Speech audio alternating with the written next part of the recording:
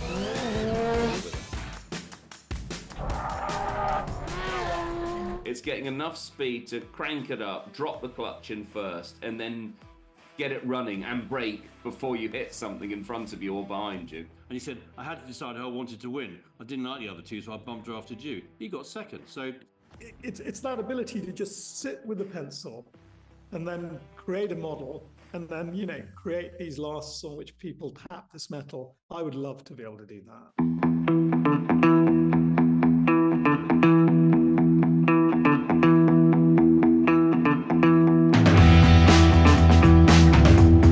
Hello and welcome to the Collecting Addicts Podcast, episode number 53. If I look like I'm sitting in a car and I sound like I'm in a tin box, it's because I am. I apologise, but I didn't make it home in time. My fellow addicts should not have any more of their gracious time wasted by a dickhead in a yellow Porsche. So let's get on with it straight away. What is the best startup procedure for a motor car? This has got legs because there are so many great startup procedures. I'm going straight into Neil Clifford, who I suspect has owned most of them. Well, I don't, but I own a very good startup procedure car, which is the most gorgeous Bob Peterson Bentley, made in officially one of the best counties of the UK, in Devon, and I describe it as it's not a replica, or it's not a sort of anything bad like that. It's a Singer Bentley. It's a Bentley blower with extra bits. Bloody fantastic. And if you want to cheer yourself up, go and buy one. They're brilliant. So how you do it, and there's a whole A4 piece of paper on how to start this car, and it never fails. But what you have to do is you pull out the ignition, and there are two fuel pumps. You have to pull out both little fuel pumps.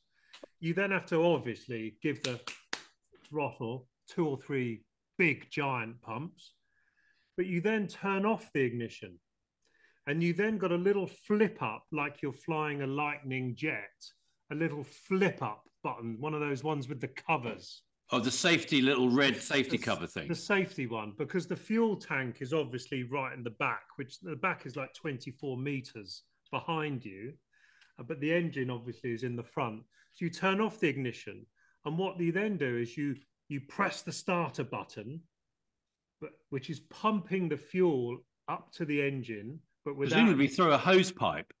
No, through a highly technical titanium, okay. I'm sure it's made of. Pipe takes the fuel all the way to the engine, and then what you do is, as you've done that for 4 or 5 seconds, you then pull out the ignition again. You must have pulled out the choke. I've forgotten the choke. The choke is just underneath the dashboard, but the choke only stays on for about 4 seconds.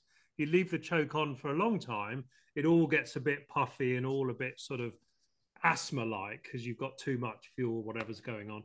So you then pull out the ignition and bang, 100% guaranteed start on the button. And it's the most gorgeous, heart-rendering loveliness of starting procedures. And then off you go. You push the choke in within 5 seconds and, 80 miles an hour in second. Wow. Wonderful. Everyone should go and visit the Peterson... I don't know what the bloody website is. Peterson Bentley website. We should definitely go and do that. Christopher Cooper, tell us about your favourite startup procedure. Well, I knew that Neil would have just the best mechanical, electrical, beautiful startup, and that was lovely. And we have to see that either down in Devon or somewhere in the middle. I got 2. Hear me now? Yeah, we can hear you. Yeah, we can hear you. We can hear you. Cool. Okay, so Neil Clifford, delightful story about his beautiful Peterson Bentley. I'll now step on Chris Cooper's toes, who thought he was assuming the role of being the coordinator, but he's not. So, Chris Cooper, you tell us about your start procedure now. As I was just saying before I was rudely interrupted. You bloody Judas! I've got two. I'm away for a minute, and you're in my seat. The bed was still warm. It wasn't me, Gov. It was him. The bed was still warm. Boss Eduardo. I've got two. Whistling. It's amazing how simple but lovely the startup procedure is in a Porsche 962. It's just a key. It's just a key, like a 964 or a 993 key. It's just a key. You put it in ignition, you turn it, you crank it, it fires and it starts. It almost doesn't get better for that for me.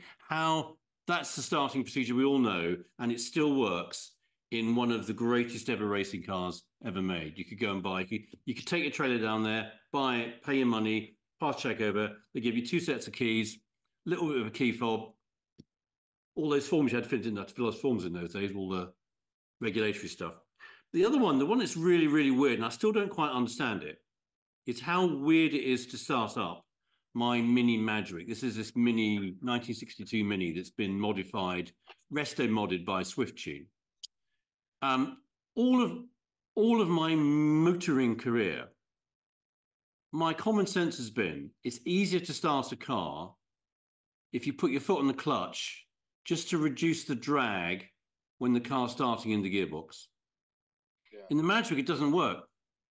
You leave your foot off the clutch. If you try and put your foot on the clutch to start it, it's like the battery's half flat.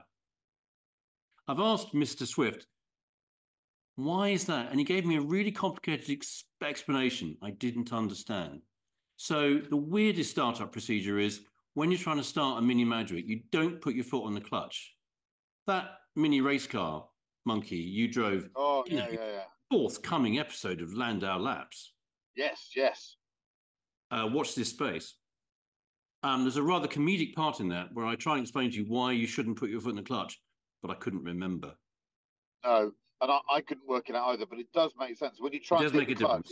So I think 962 or Mini Maverick, don't put your foot on the clutch, which is against somebody hopefully will write in, an engineering expert or colossus will write in and explain to us why that's what. I don't understand it. It's voodoo.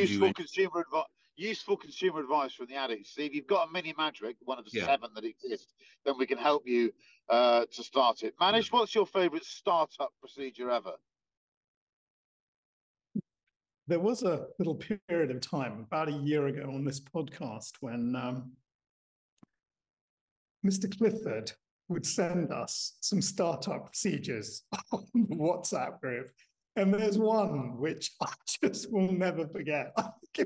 It literally said, because I woke up relatively early that day, like 6 a.m. But this startup procedure, I think, was like 5:19 a.m. The sun had just come up over Tring. And you could hear the words, fuck, bollocks, as he was fumbling to find the key to a car.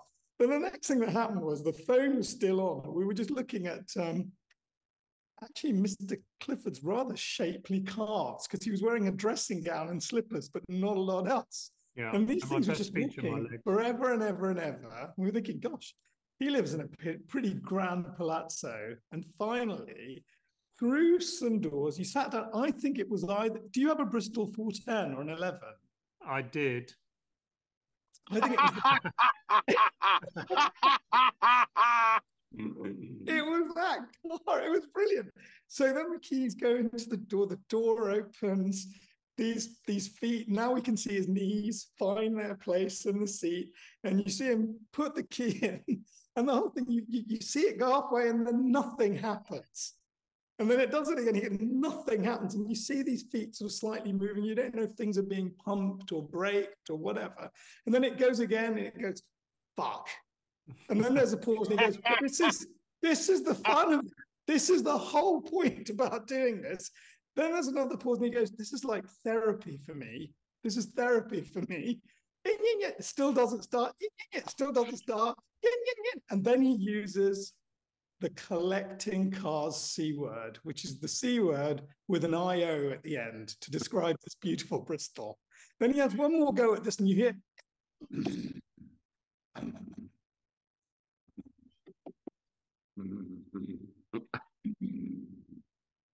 And he goes, that was really, really satisfying. And he turns the engine off. and walks back to the kitchen. That is the world's greatest ever startup procedure. Neil, with your permission, can we post that video again? Yeah, I'll get it. Good. The Yeah. best bit was, I'm not sure Manish's microphone worked then. So anyone listening and watching, it just went like this. Yeah. No, it started with Neil talking about he just built it up perfectly for a fall. It was like the commentator goes, "This beautiful piece of English engineering, it never fails to start." Except now. It just goes, and as the battery slowly shits itself, it gets slower and slower. Yeah, I do remember. Yeah, I'll find the video. It's just old cars, isn't it? It's old cars. Oldcars.com. Edward Lovett.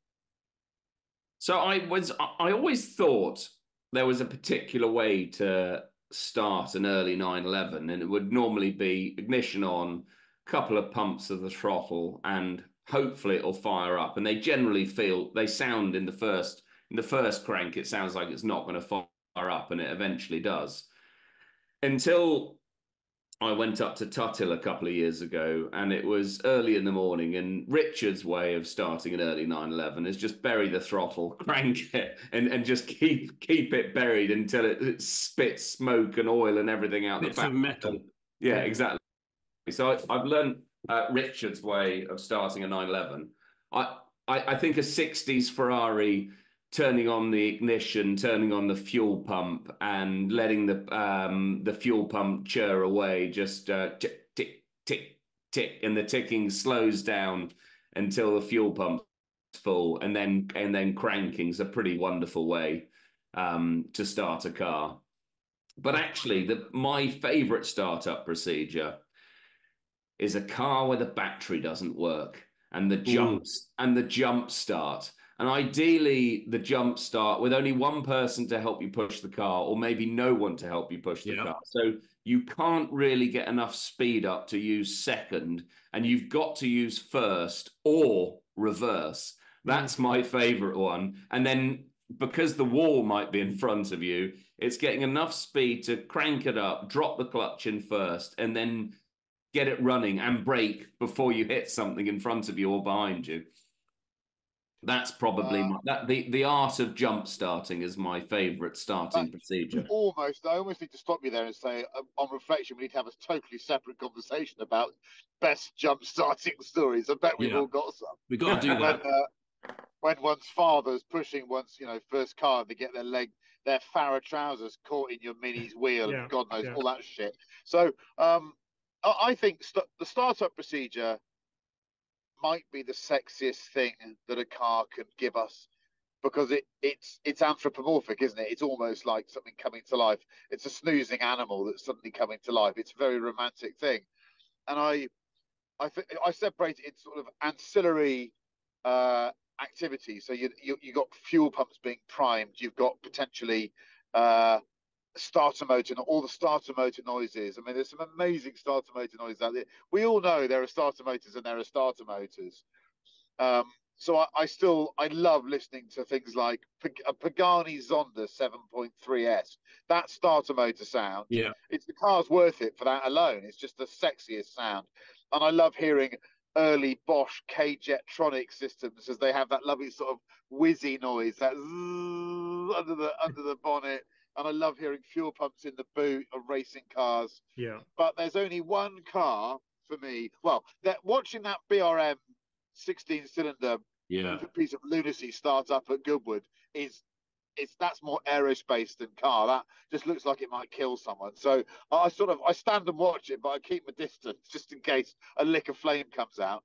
But I remember watching an amazing video 10 years ago of an old 917 being started. It was on YouTube. It did the rounds, and it's just this band of people that have spent ages bringing this beautiful flat 12 to life, and it was amazing. And it reminds you actually that it takes ages sometimes to coax these things to life. There's smoke coming out, they're all getting gassed. And I thought to myself, I'd never see that in my life. But then Edward and I can't believe he's not mentioned this. Edward and I last summer were somewhere where Bruce Canepa had to bring a turbocharged flat 12 917 10 to life to go out on track, and he spent 10 minutes getting it going from a sort of spluttering mess with shit flying out the back of it to just with his hand on the throttle linkage, just blasting this thing so it was getting heat in it. It was extraordinary to watch it come to life. It was like Manish would understand what it's like to try and resuscitate a human being. I've no idea what that's like. I don't want to be dismissive or disrespectful to doctors, but there was something doctor-like, the qualities of which he sort of was managing the air going in, the fuel going in, squirting stuff. It was a magical thing to watch. So for me, yeah, a Porsche Flat 12 Turbo coming to life with sort of tweaks and tickles. He might have just been doing it for theatre, but it certainly got me. Yeah. Mega. Very good. Right, hold on. Here we go. My phone is really dying here. I'm gonna get in trouble in a minute. So, whose job? It's a great question. This is posed by Mr. Cooper. Whose job in the motorsport or automotive industries would you most like to have? Let's start with Neil Clifford because he is the chief executive officer. What? Yeah, I've got my CEO buttons here. Yeah, that's all you need. Which can be, you can answer any strategic issue with these buttons. You either do this. I said no. Or. Sure thing. That's it. Yeah. That's my job. That's it for training. Yeah, it's really good. So where would I take my buttons? Well, I think the best job, which is not my answer, I think Andreas Preuninger has got the best job. Yeah. So if you just wanted the best job of anyone in the automotive, probably that's like a really cool job, right? You're just running all the GT cars. I know Chris knows him very well. He comes across. I'll tell you what, if he listens to this, he'll be shaking his head going, it's too stressful. Why would anyone want my job? You only see the fun bit of it, yeah. We can all say the bad bits of our job, but you know what? I bet he wouldn't give it up. Yeah. I think I totally agree. That's probably the best job.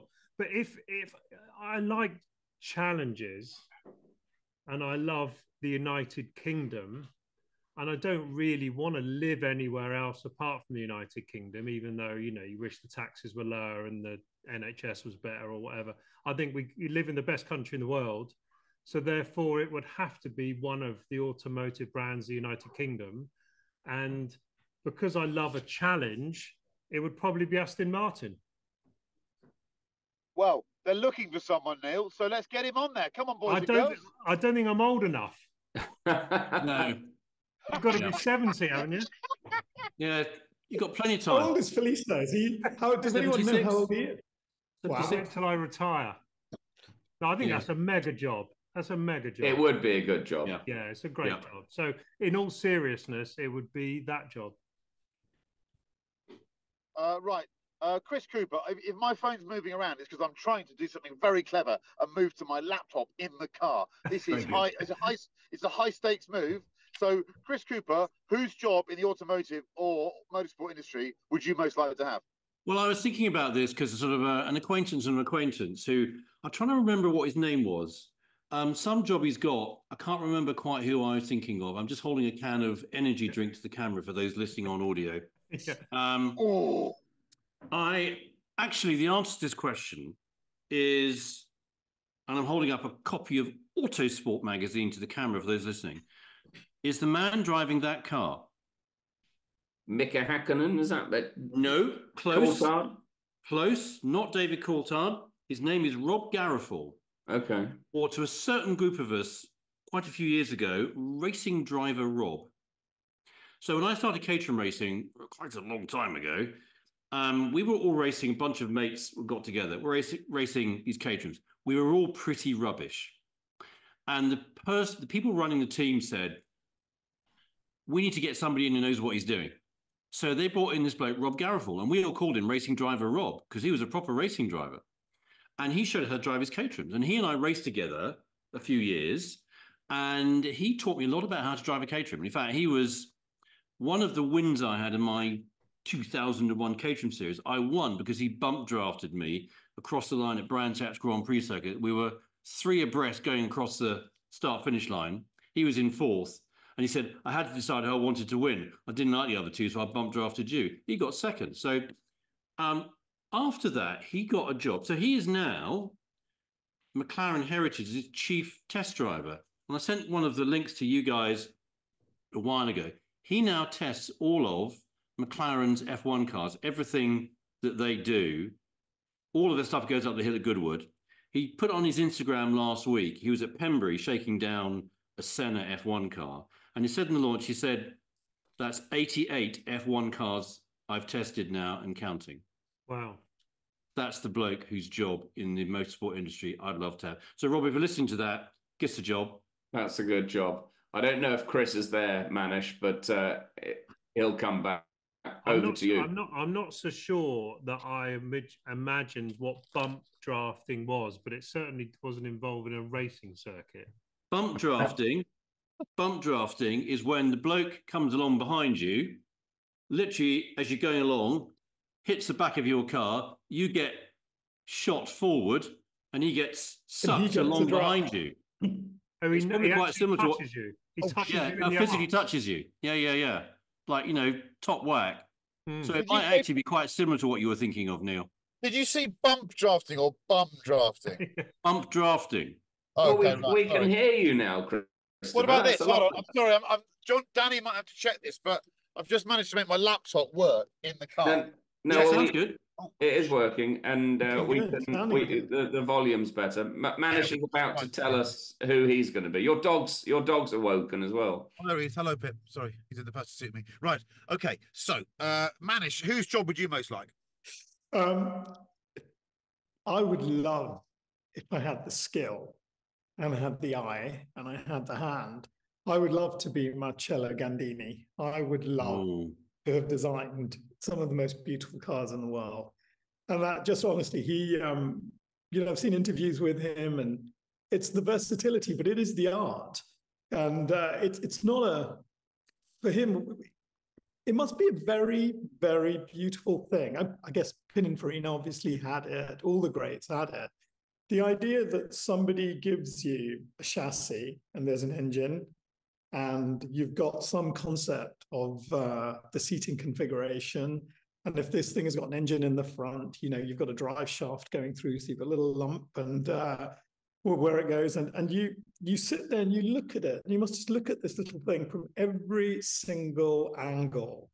And you understand contemporary design. I mean, like, you really, really understand it. And I don't know if it's one person nowadays, or even probably in the 80s, who absolutely goes from alpha to omega with these cars. But I think Gandini, kind of at his prime, he would have been, like an early Giorgio Armani. Just look at this model's shape. Just look at her feet, look at her proportions, and just dress her. And I think to be able to do that and to integrate that also with the guys who did the great interiors, especially when they had a little bit of cash, maybe not too much, because that obviously produces, all of these fantastic houses. It's that ability to just sit with a pencil and then create a model and then, create these lasts on which people tap this metal. I would love to be able to do that. If you couldn't do that job, because that is a great job to do, and that would be really, really wonderful. If you couldn't do that particular designer's job, could we all vote for you to do Jerry McGovern's job instead?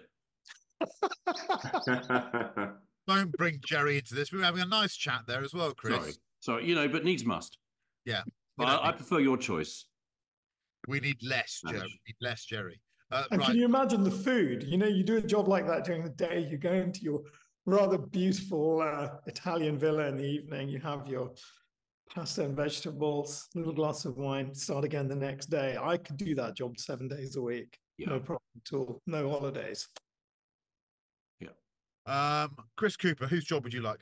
He's done his. He's done mine. Sorry. Edward Lovett, whose job would you like, other than being CEO and founder?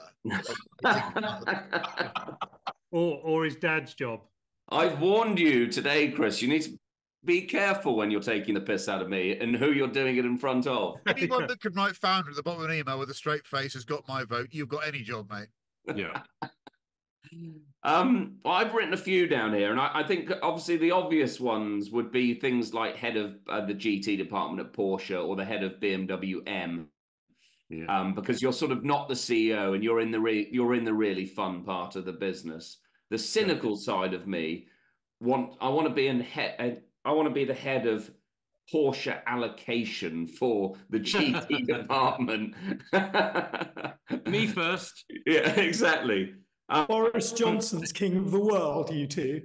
And I think Chris Cooper's got it right with his choice, because the obvious thing to say would be, well, just to be CEO of Ferrari. Surely that's got to be the ultimate automotive job. Now, I know you're shaking your head, but we'd sort of think that, especially in the Montezemolo era. You know, he was more powerful than God. You know, and look how he's perceived today. But I'm just not sure you'd want to be the CEO of any of these automotive companies. I think would be a brutal job. And I think if you can quietly be the cool dude test driver of the best department, I think that would be a hard job to beat. If your job was just driving your favorite cars every day, that would be. Edward, can you imagine what it would be to say something like that to your dad just before you go off to boarding school? Daddy, I would like to be Sergio Marchionne. That's what I would like to do. Yeah. And you just imagine. Tell you what, lads, my multitasking is so good at the moment. My old phone, everyone loves my little old phone, is overheating because it can't do the tethering thing. So it just went down to 2%. I've just put my aircon on and I'm holding it and cooling it against the vents. This is the ultimate mobile studio. It's amazing. It's the greatest car ever. Right. So I reckon I'm a lucky boy. I've witnessed more people in the automotive industry and the motorsport industry in top roles when I have been a jobbing journalist. I've interviewed them, spent time with them. And I think there are so many cool jobs. It confirms why we love cars. And as a call to action, even though the industry is in a state of flux and change at the moment, if you love cars, you don't have to be a road tester in an auto car. There are so many great things to do in the car industry. And as long as it gets you close to your passion, it's the most fulfilling place to work. It doesn't matter. You might end up not with the job in the car industry that you wanted or thought you'd have, but it's a wonderful place to work with some great people around you. The best ones I've seen. Sebastian Loeb and his pomp. Being Sebastian Loeb, the Sebastian Loeb rally driver, when he was 3 championships in, I watched him eat a 3-course meal served by a Michelin rosetted chef somewhere in a Welsh forest. He then had a fag, got in the car, barrel rolled it with a journalist in it, walked to the end of the stage, got in a helicopter and left. And I thought that was quite a good job. I thought that Luca. I don't want to confuse being the person with the job. I wanted to be Luca, but that was separate to the Ferrari job. Luca could have been running an ice cream van, and I'd still want to be him. So I almost separate the man from the job. Andreas Breininger's job is sensational, but I don't think any of us quite understand the skill set he has, the way that he's effectively running a renegade bunch of children that want to make incredible cars with a board that wants to make, Panameras and McCanns. The skill set there must be incredibly difficult to navigate. I reckon the two I've seen that make me think that they are the best jobs, I'll say there's 2 of them. The second, and this should have been the first, but the second is when Wolfgang Durheimer was the boss of Porsche R&D. In other words, you're the boss of Weissach, which is the heart of Porsche. He said he had the best job in the world to be in an interview, and I think he was right. And he described it like this. He said, "This is the only place, I think, on the planet where we can make a car starting with the first bolt." He said, "I have everything at my disposal here to make a motor vehicle like a GT3, and I don't need to leave this facility. I can basically machine the first bolt in my machining factory. I can make the entire engine, the chassis, the suspension, and I have a test track here as well. And I have the best engineers. Amazing. I have the best job." But his job is pipped by one person. And that was the test track, Goodyear's test track at Miraval, which was designed as a Formula 1 track. And Goodyear bought it, and they just used it to test tyres. And Beltoise's brother used to work there, right? And he would wake up, you'd watch him, he'd wake up, he'd arrive, have a fag, drive around the wet handling circuit for a bit, beautifully, sideways, bit of dry handling. Then they'd all stop at midday for a 3-course sit-down meal with wine. And then they'd do a few hours in the afternoon, and that was their working day. That is the greatest job I've ever seen anyone have. Tire testing all day. All he did was drive, but they always had a 3-course meal with clean linen and red wine. I couldn't think of anything worse. I like driving, but not that fast. Not that fast. Right, I lost my notepad. Here we go. So the next one is, now this is in the context of suspension and spring rates. Are modern cars too stiff? Edward Lovett. Mainly, yes. Especially sports cars. I would say they are too stiff. They're overtired. Is that a journalistic statement? Overtired. Yeah, it could be. But the antidote is just to go to Richard Tutton and get him to build you the ultimate Porsche road car, and he'll damp it perfectly for you. Yeah, you're not wrong there. Yeah. Who's got one of those? Who'd like one of those? Who would like one of those? Yeah. Neil Clifford. I suppose they are, really. I think they probably are. I do. When you get in an old car, the one thing you do think, actually, most of it's shittier than a new car, apart from the ride. I like the soft, squidgy ride. You get in a 70s Mercedes, or frankly, even a 80s Porsche, whether it's because it's got the bigger tires or it's just softer, it's just sort of nicer to drive on the road at sensible, cruisy little speeds, isn't it? The one thing I do think, I do have the fortunate position to own a modern-ish Bentley, and it's quite lovely. But if you get in a new Porsche or new Ferrari or new mostly anything, it is a bit bloody bumpy and a bit harsh. And the journalists always seem to blame that. So you can help me on this, Chris, on the British roads. It's always about the British roads. And is that because these cars are mainly made in Germany and everything's beautifully soft? Not soft. Smooth. Yeah. I think there's some truth in it. I remember Porsche. Many, several years ago saying we're no longer interested in making cars that work on British roads because your British B roads are the worst in the world. So why would we? For a while they accommodated us, but then you'll know which era car it was. 901 GT3 comes along. It's like, well, clearly they don't care. It's just I think that's a fair comment. I think the British roads thing always comes up. I've got this new little, well, it's not new, it's new to me, Alpine. And it's bloody lovely on British roads. It's, there's no stiffness to it whatsoever. I think that's taught everyone a bloody lesson that you don't, there are times to be stiff, and maybe driving a car isn't one of them. No comment. Chris Cooper. Follow that. So this caused an unholy row in the Cooper household when we discussed it with Finley and Cameron and me. And I said, their first saying was, who the bloody hell suggested that? And I said, well, your esteemed father. I said, are you demented? And I said, well, I think they are a bit, aren't they? And they were adamant they're not. And they said, if you have your way, Dad, then you'll end up with cars you'll hate to drive. And that's the conundrum, really. That is a conundrum. I mean, I've got an Alpine A110, and it is a lesson in wheel travel and compliance. And there's a gear, and again, Monkey, in fact, you introduced me to him, very sadly departed Graham Gleeson, who was this wonderfully eccentric, mad New Zealander who was into bike racing. And he came to the UK quite a long time ago now. And he had just the most mercurial, magician-like view of suspensions and setup and all those kind of things. And he had this fundamental view that cars were too stiff and you should have compliance in them. And he developed the suspension for the yellow Porsche that we raced at the Nürburgring for years and years and years. And his view was wheel travel, compliance, because that will give you grip, will give you confidence. And when other people drove our car at the ring, they said, what's wrong with your car? It's far too soft. I said, what do you mean it's too soft? It doesn't feel like a racing car.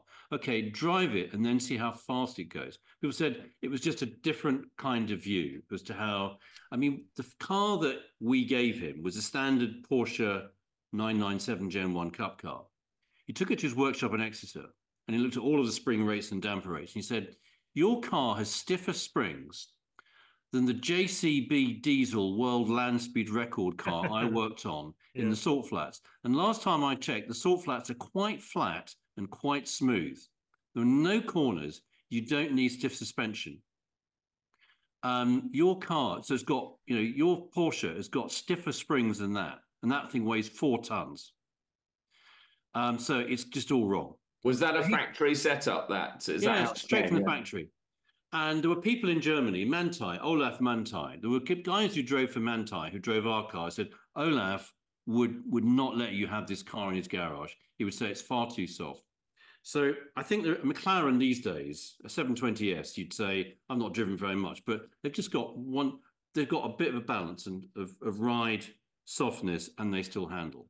So I think I'm torn on this one because Edward, I'm a bit like you. I do think modern 911s GT3, 992 Touring, it's quite stiff. Yeah. Yeah, it is. It's quite to be honest with you, that's the only car I've got in my mind when I'm talking about the stiffness, because there's many cars out there. It's the point where on a track, even at Castle Combe, when we went there in September, it's a bit bouncy. And driving up, because I go to Bicester quite a lot for Motorsport UK, and that A41 is bad now because of HS2. So it's a plea, really. And the A110 is a good example of it. And you're right. I mean, I love driving it in town in London because it's very small, and the potholes and the sleeping policemen, it glides over sleeping policemen like they're not there. So, I think I think in many cases they are too stiff. I think we've lost. My response was very short-sighted because actually the absolute contrast to something like a 992 GT3 Touring is something like a 720S or a 750S, which is like an S-Class with a rocket launcher in the back of it. I'd love a Dakar 911. Yeah. Because I think that would give you 95%, 99% of the on-road enjoyment. And it would just be like a limo over some of the I think that's pothole. right. Yeah. So, and just having a bit of choice. Manish, how do you feel about stiffness? When I was a kid, Volvo's far too squidgy. Yeah. And all American cars, way, way, way too squidgy. Hated them, especially sitting in the back. I would always throw up actually in the back of a big Volvo.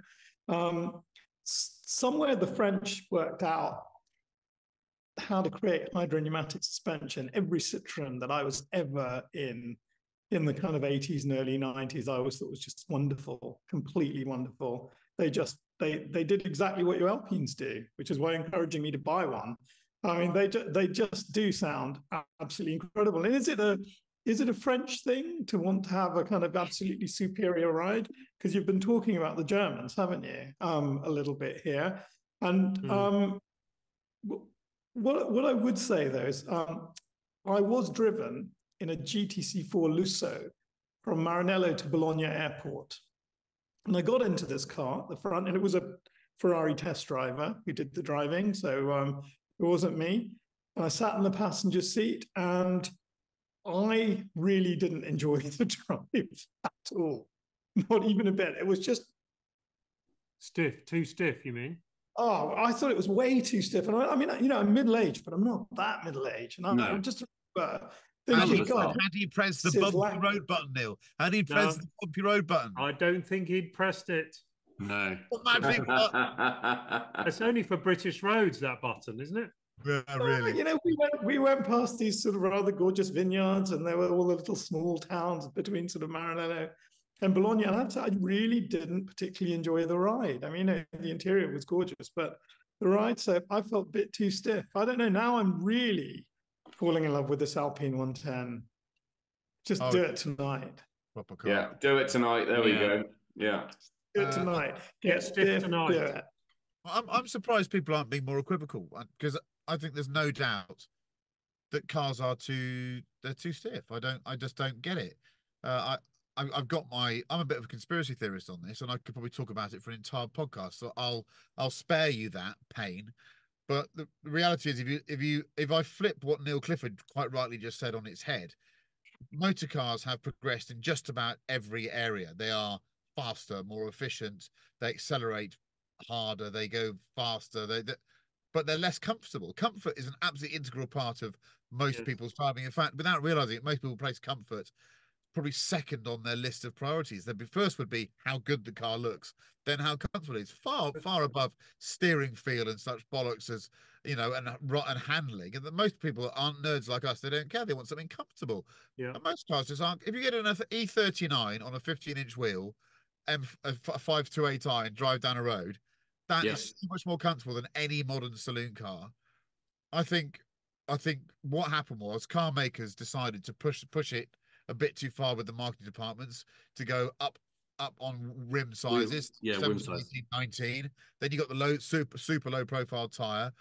What's the one component on a car that a car maker can afford to spend nothing on because no one can see it and it's not sexy? Springs and dampers. So you'll end up, you know, if you knew, I took a Camaro Z28 from 2015 to a well-known sports car maker, and that car, that was a very stiff car, but it had some very expensive components on it. It had a carbon ceramic front disc, and it had Multimatics very trick dampers off a Ford GT on it.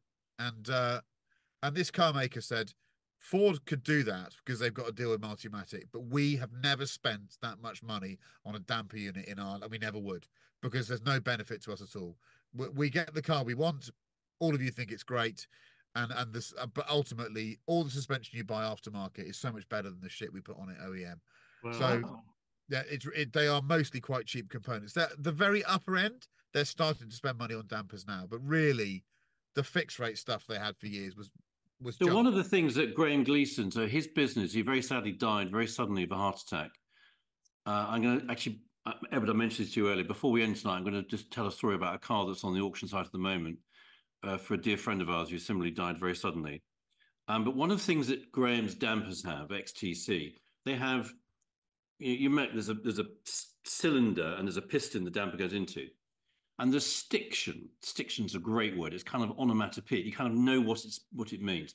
So you had these roller bearings. So there was almost zero stiction.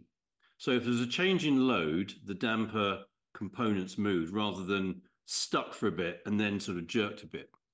And he clearly spent squillions on them. We were so blessed to have him develop our car. And you say there are exceptions to this, because I think you bang on, Monkey. I know it's getting a bit old now. Mark 7.5 Golf. We've got a Mark 7.5 Golf 1.4 TSI in the family. That rides. That is such a comfy car to drive. If I had to have one car that was pretty modest to do city driving, motorways, okay, fun, I'd have a Golf 1.4 TSI. But why do people put up with such poor ride comfort? Most cars are just uncomfortable. You know, you get in it and they crash around, they smash into potholes, like Manish describes. You get in a Lusso, for God's sake. You know, the clue should be in the title, and actually it rattles your teeth out. And I've bored people with it. I'll tell you a quick story about Graham Gleeson with his wonderful suspension. We once went to Atlanta to do a track event, and he had a load of cars there that were running a suspension, and he bought spare damper tubes out and stuff to take to these clients.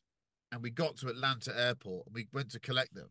And these police came out with whatever the police, whatever they were, customs people, and they went, "Yeah, we've taken that. You're not having it back." And we went, Graham with this New Zealand accent went, "Why, mate?" And they went, "Because it looks like an RPG." And that was it. They said it looks like armaments, and there's no way you're going to persuade us those tubes are for dampers. So go away. And we never got them back. We turned up with no suspension. In a country where they hand you a bazooka with a packet of cornflakes. On reflection, they didn't look good. It wasn't a good, you know, they did look a bit, yeah. Okay, here we go. So, what is your favourite Daihatsu? I think it's important that sometimes we remind ourselves that this is not a serious podcast. So I don't reckon Manish even knew what a Daihatsu was before I asked him, or the fact that it's now wholly owned by Toyota. I only realised that from '98 when I Wikipedia'd it the other day. I love that. So, Manish, what's your favourite Daihatsu? How dare you? How dare you? With Mel, how dare you? Fuck you. It is actually one I can answer, not through ownership, but through extensive use. It is the Daihatsu Terios. It is our Togo car. That is wonderful.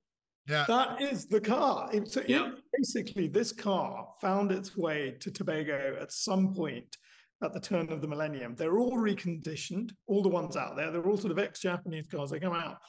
And the thing about this car is, I'm not sure you would off-road with it, okay? But what's brilliant about it, it's a genuine 4x4. It's so narrow, this car. This definitely is wife, driver, daddy, and car seat. And even Darshi, at the age of 14 months, was struggling in the back for sort of leg room. I mean, it's a small car, but they are fantastic. They touch wood, they don't break down.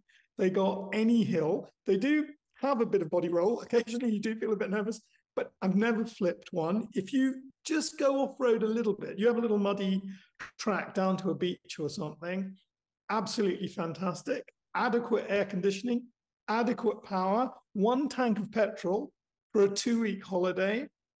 You can get the sand off the seats because the seats are actually really well-made cloth. I mean, you can get the sand off the seat and get the back absolutely soaked as you put your towels and other sort of crap in, and the thing starts up every time, and it's a beautiful car. It is. I did not realise I'd be inciting a love letter to the Daihatsu Terios. I love that. That's what the addicts are all about. Neil Clifford, what's your favourite Daihatsu? I have no fucking idea. Edward Lovett, what's your favourite Daihatsu? Can I just say one thing? I thought, oh my God, I've no idea about Daihatsu. I've never looked at them.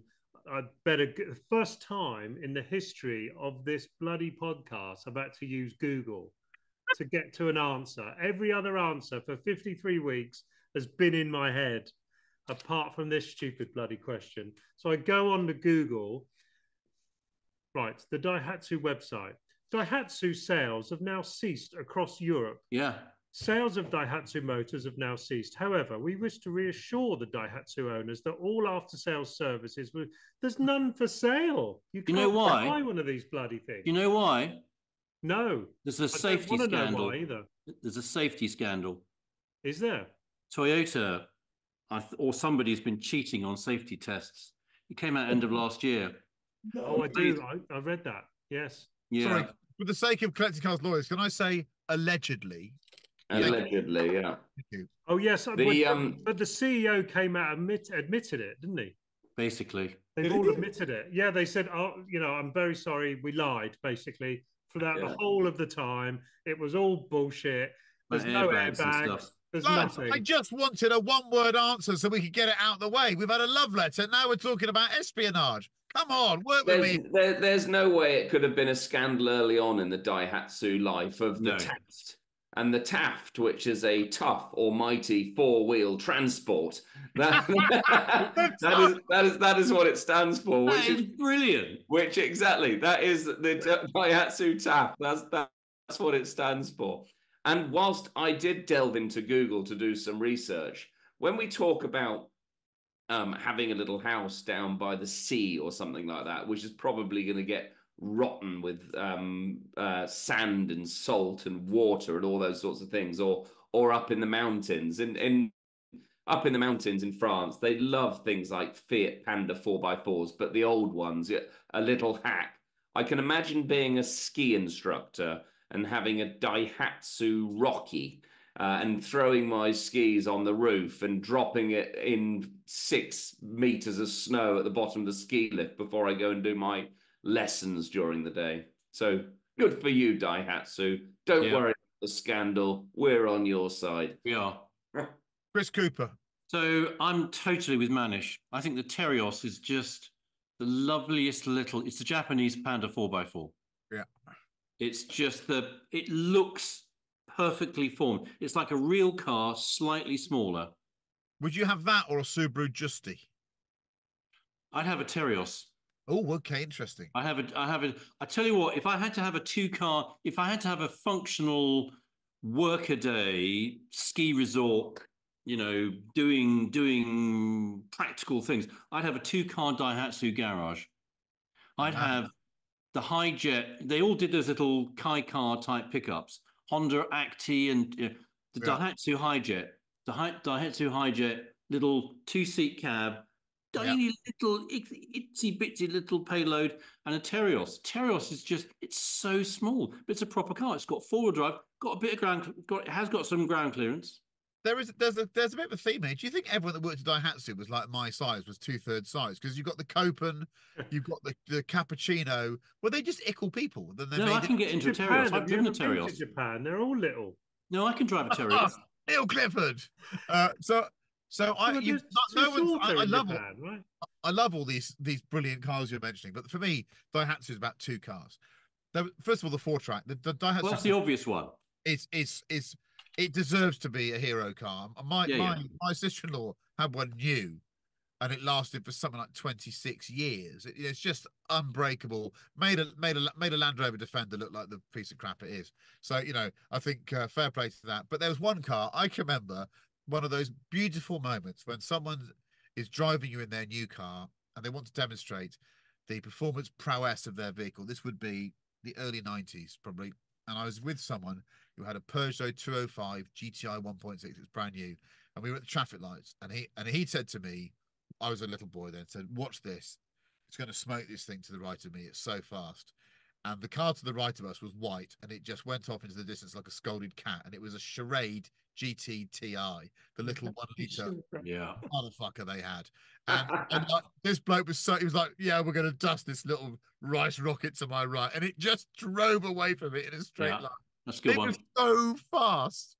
And they always looked like they'd been kicked up the bottom. They were a bit hyena-ish. Their ass was low, like a dog that had done something wrong.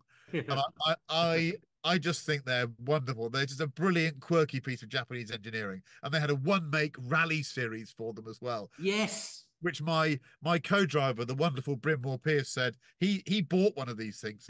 He referred to it as being virtually undrivable on a stage. And they had like 30 of them in the Welsh forest with these brilliantly talented Welsh people trying not to die in hitting a tree. So Daihatsu is one of those companies that has a wonderful story. And I think some of the vehicles represent that as well. So there we go. We've covered what's your favorite Daihatsu. So now this is a very, very strange one. All I got from Chris Cooper was, can we play my service station cheese game? This is not about personal hygiene. This is something else. Over to Chris Cooper. I thought we're doing it next week. Oh, shit. We're doing it next week. We'll do it next week. Right, okay. No cheating. Save your cheese. Save your cheese. Let's move straight to the 2-car garage. Hold on. I've got to read it. Here we go. Where was it? You want me to do it? I got it here. Yeah, you might need to do it. Go on. Away you go. I can't find it on here. Oh, no, I've got it. Here we go. So, Edward, it was on your Kim's website. Yeah. The 2-car. You're a plumber. Oh, sorry.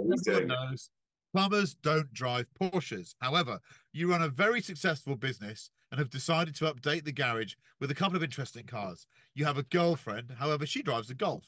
And you don't need to cater for her, but you do need something practical for the Monday to Friday job, plus a weekend car to put some spice back into your life.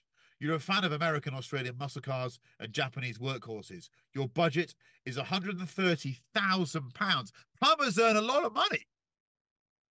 I would like to hear what Edward Lovett has to say. So, you did cover he has a penchant for Australian American muscle in there, yes. didn't you? You did, yeah. I hope so. Yeah.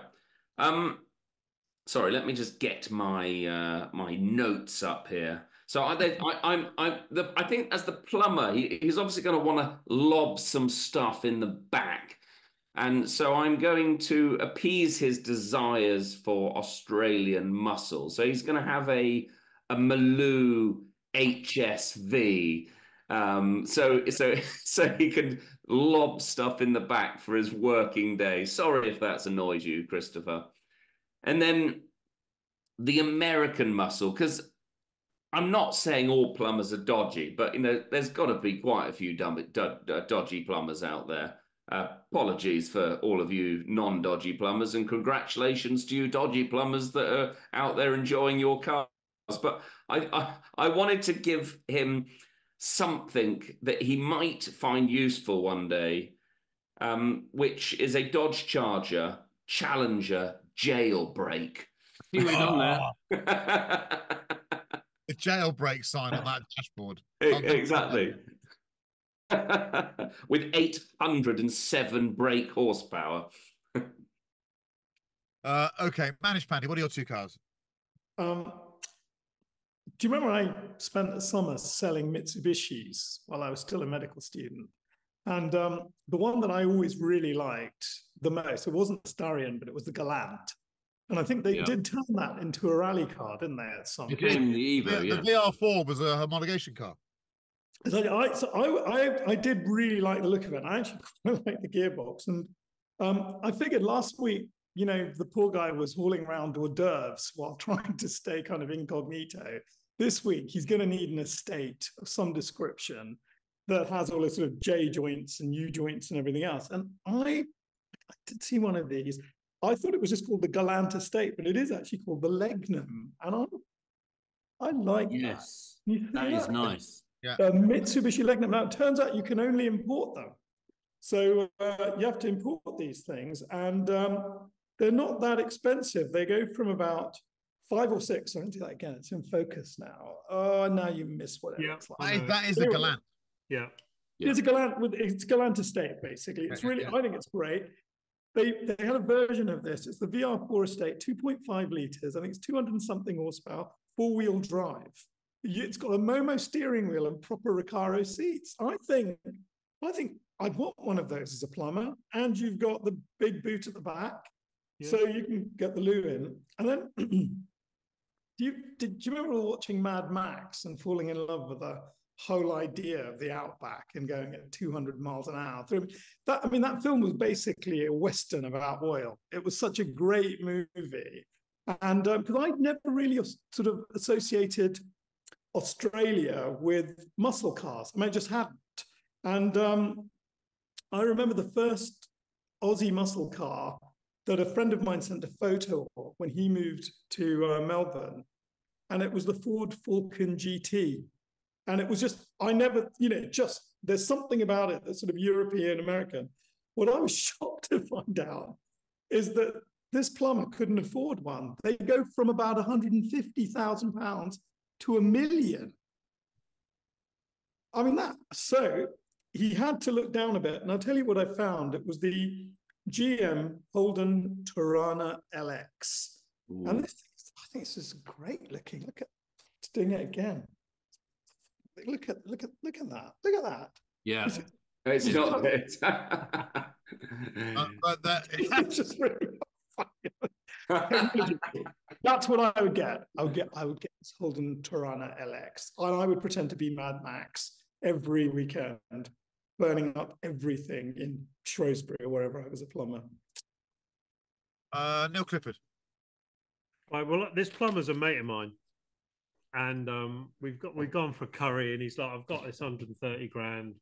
I like Japanese things, I like Aussie things. And I'd say, don't be such an idiot.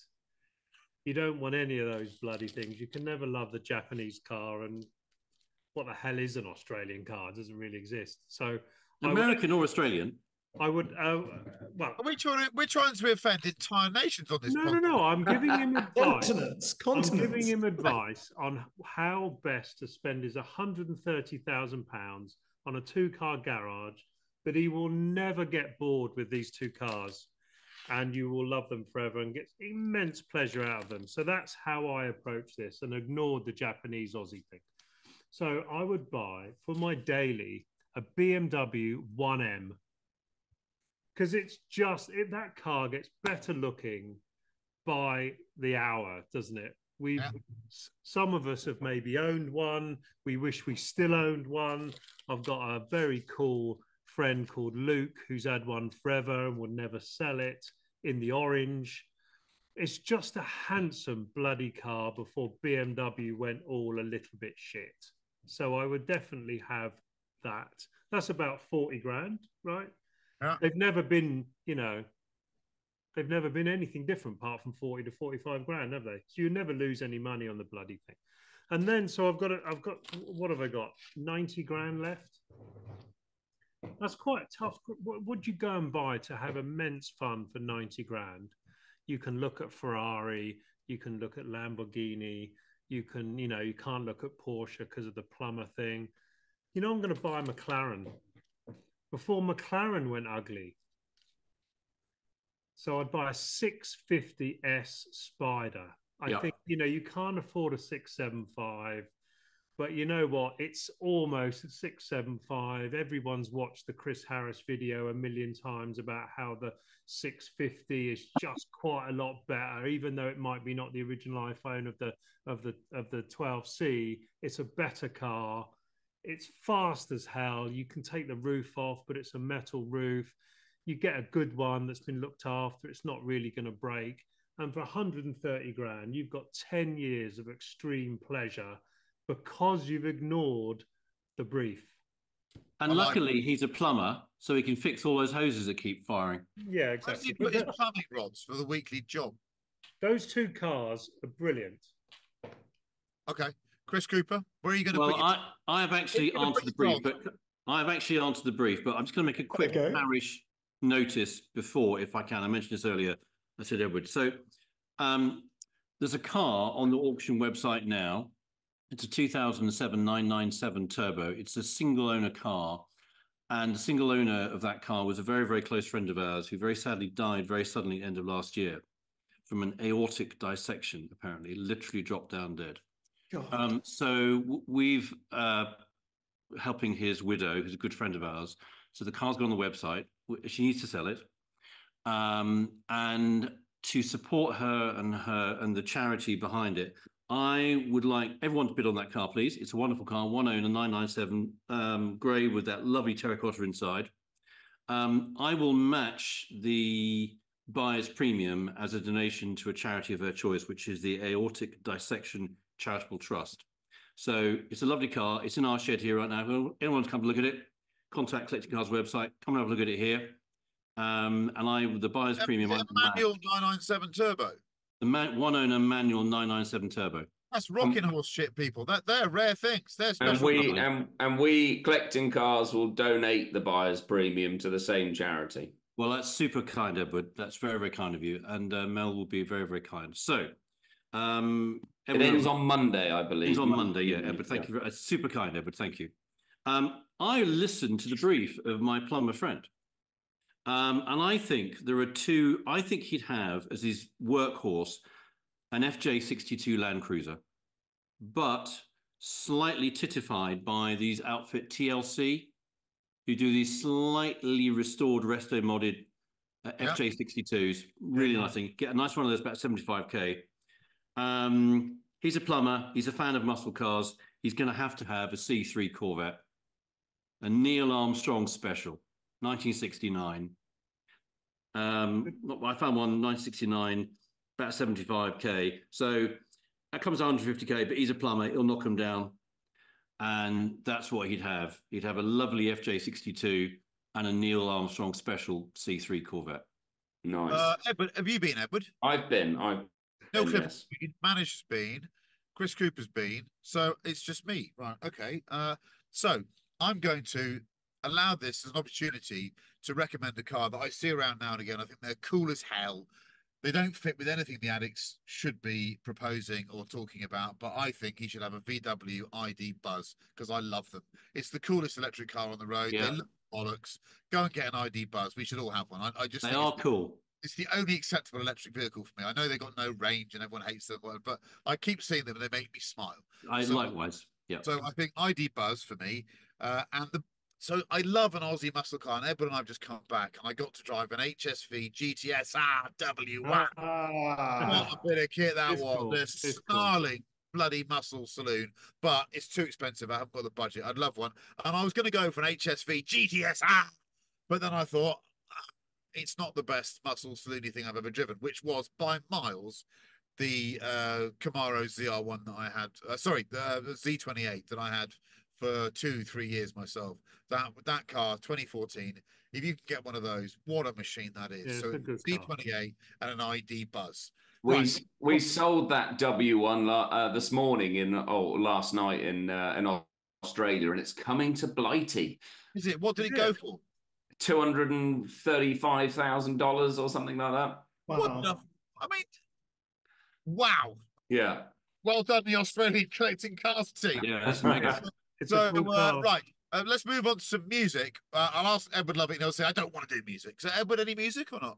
Yes, I do actually. I was trying to decide something. I wanted to go old this time, or older than I normally go. So I've gone Don McLean, American Pie. Oh, okay. There you go. Just round the campfire, coming of age, all that. I can imagine you and Neil Clifford round the campfire, exchanging stories. Neil singing falsetto. Right, what are we going to go for? Neil Clifford. Oh, you know what? I was in a band once, and I was thinking about this. And I was a keyboard player, but then the band disbanded, and 3 days later it restarted without a keyboard player. So I think I don't like that band. I think it was more my skills or lack of as a keyboard player. But anyway, we used to cover a lot of Stranglers. Oh, and you can name a million bloody songs from the Stranglers, but No More Heroes, the Stranglers, great song. It's one of the best ends of any song ever. Yeah. Is that the Rozzers looking for you? No, there's just a bloke. There's a bloke in an M140i. You see in the review, M140i's are becoming quite rogue, aren't they? Right. So, and Manish Pandey, what are you going to go for? I'm going to go for Lavi Sifri, My Song. A song so beautiful, so cool, and so wonderful that even the great Kanye West had to sample it to create another piece of music. It is the most beautiful song. But before he had his titanium teeth inserted. Well, exactly. Yes, exactly. Before he became Tuco from Breaking Bad. His titanium mono tooth. Inspired by Jaws from the James Bond movies. The shark has rather truly jumped on that one. Chris Cooper. So I always like to think about something I'd like to listen to. And I was thinking about when this first came out. It's Creep by Radiohead. Oh, it's good. Great. There's a bit early in the song. I'm not a musical colossus. There's a bit early in that song where it meanders along, and then the guitarist gives a couple of big thwacks, whatever they're called, on the strings of his guitar, which I like to think is me in a car changing down 2 gears, big whap on the throttle for each of those thwacks, and then you're off and you're sort of like flowing through the bends. Great song to drive to, Creep by Radiohead. Yeah. So I'm going to go 80s and a bit of quirky Frenchness, because they now and again they come out with a tune that just cross language barriers. Voyage, Voyage by Desireless. Great song. It's a great driving song. Put it on. It's got rhythm, and it just suits driving. It's one of those, and her voice is stunning. So, thank you very much. I'm just going to end on one recommendation. As we've just come back and we've still got Australian petrol running through our veins. Go onto YouTube and watch last weekend's Bathurst 12-hour recap on YouTube. What a fucking race that was! I was going to suggest the same thing. And there's an uncorked Merc GT3, unrestricted Merc. Yeah, amazing. How on it was he? Up against the walls. And for me, one piece of housekeeping. I shared this with my fellow Alex. A guy called Neil sent a little note to us. I won't read it out. It's personal. About listening to some of our playlists as he'd collected his new Caterham track day toy. And Neil, your note touched a nerve with all of us. It was heartfelt. We thank you for listening, like we do to all of you. So we'll see you, or you'll hear from us next week for episode 54. Thank you for bearing with us. Myself, Chris Harris, Neil Clifford, Chris Cooper, Manish Pandey, and Edward Lovett. Thank you very much for listening.